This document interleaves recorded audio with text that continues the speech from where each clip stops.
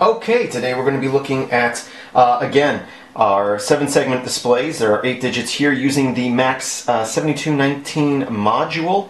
And today, instead of using an Arduino, we're going to use a cheap little $3 or $4 ESP8266. Now, I'm going to be using some code that I've created based on different examples. Again, check out the link in the description. That will bring you to my GitHub page. It's github.com/melix1000 and look for my repositories that says hardware. Once you're there, go into the ESP8266 7-segment display. And today we're going to be working with the basic web server.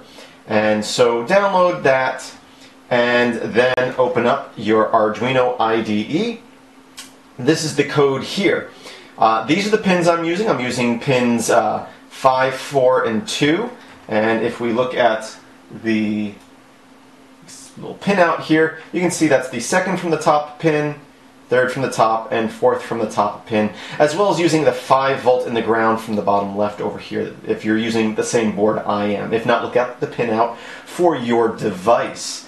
Okay, one thing I want to go over here real quick is when you go to compile this, so hopefully you've already installed the needed libraries for the ESP8266 and chose that board, chose the proper port, so do all that.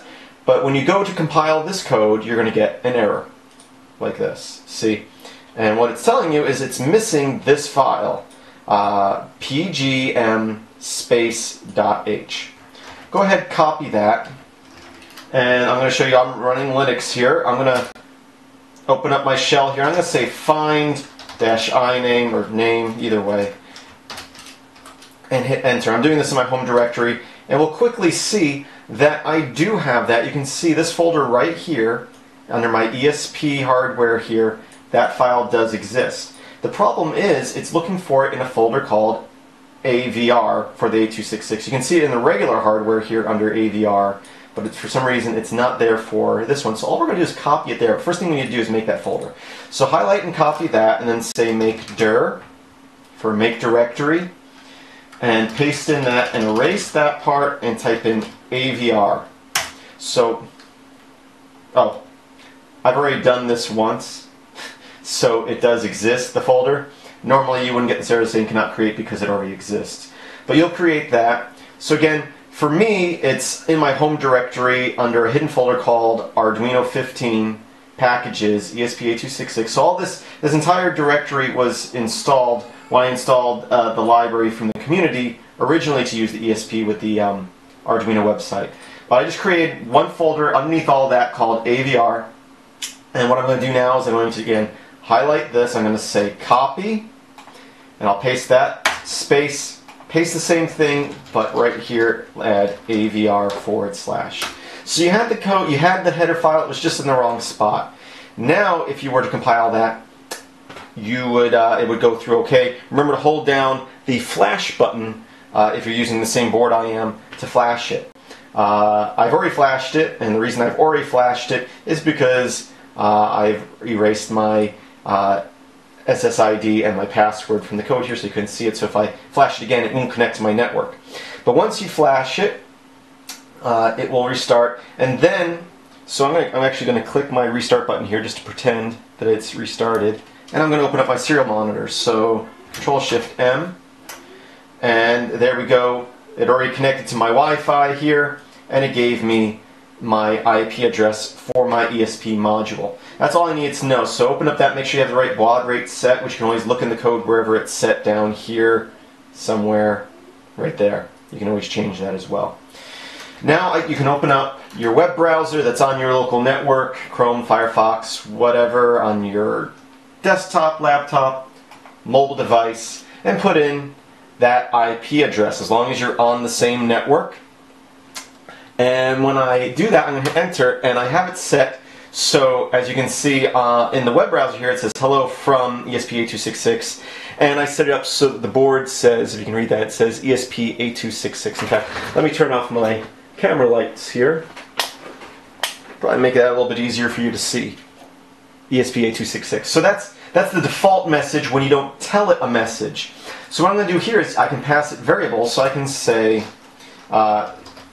CAR for characters, and then I can give it some characters. So I'll just say, I don't know, 8383838, and when I hit enter, you can see right away, you can see how fast that happens. And again, it can do some letters, so I can do like an A, and it makes an A. Technically, you can make a B by putting an 8 in there. If I did C, it's going to do a lowercase c. This is all from the Max7219 library that we've been working with. It already has some characters built in, such as the ESP. And actually, there is no S. If I did S, it's going to not light anything up, but an S would be a 5. So if I want to write ESP, I can type in E5P. And if I want to do ABC, I can do A8C. Oh, let me type that in there. A8C. Now, of course, we're doing it from the screen here, from the browser here. You can also, obviously, anything that connects to the internet, anything that can connect to the internet can now control this device to display whatever you want on there. So I can use something like curl. So I'm going to say, or wget or curl. So I'll say wget http://, put in that IP address. I'll give it a different message. Again, I'll say E5P8266, and I'll hit enter. And, oh, I put HTTP twice. There we go. So now I can also say -Q so we don't get all that output on the screen here. I can now send different messages like A, B, C or A8C. So you can now write scripts. You can now, send from any device, because anything you have, you can have your router talk to this thing and have it send messages and display them on the screen. Now, alternatively, here we're having this as a web server. You can also set this up as a client, as I was saying, and maybe I'll show this in a future video, but there are basic codes, example codes for retrieving information from websites. So you could set this up to every minute, or every 5 minutes, or every 10 minutes, or every 15 minutes, wherever you want to set up, request something from a server. And it can be a remote server out on the internet somewhere, or it can be a local server. And so if you want, again, to have this display the temperature outside, you can check weather.com or whatever, grab the degrees and put in, that it's, well, right now I'm in Florida in the summer, it's probably like 110 degrees out. So you can have it display that there and have it update however often you want and not need another device to send it to it. So again, this board here, again, I just love mentioning this. $3 and change with the full development board, under $3 if you just get the little chip there.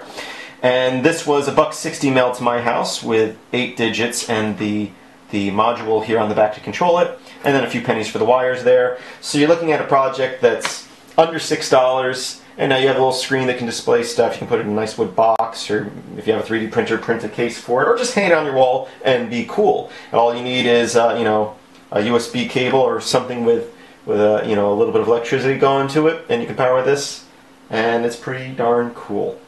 Anyway, I thank you for watching. I hope you enjoy these tutorials. If so, be sure to comment below and let me know. If you like them, be sure to give a thumbs up. If you watch a lot of my videos and you enjoy my videos, think about becoming a supporter over at patreon.com/Max1000. There's a link to that in the description. Always check out the links in the description, because again, those will be links to my website, filmsbychris.com. That's Chris with a K. There you can search through all my videos from both my channels. There's also an RSS feed that you can get there, if you want to keep up to date that way. Other links in the description will be to example codes and other information. So always check out the links in the description. And I hope now that you go out and that you have a great day.